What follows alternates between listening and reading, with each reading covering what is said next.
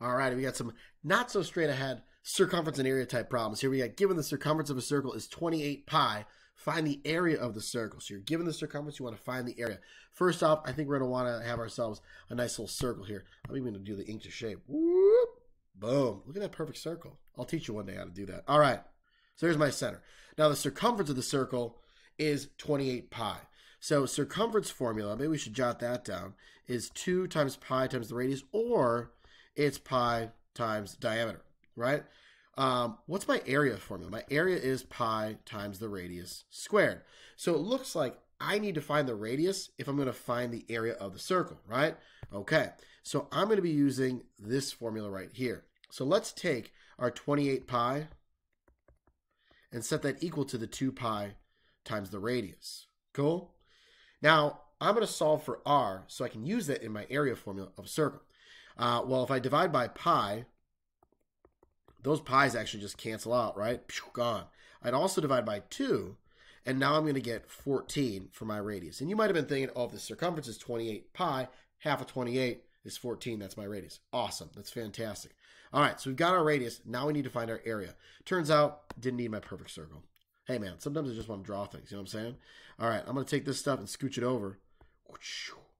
All right, and now let's find our area. My area formula, pi times the radius, 14 squared. 14 squared, if you do it in your cabeza, in your head there, we're going to have 196 pi for my area. Units squared, whatever those units would be, 196 pi. Oftentimes, we're going to be asked to leave things in terms of pi, so that way we have like nice integers with just a pi chilling at the end. All right?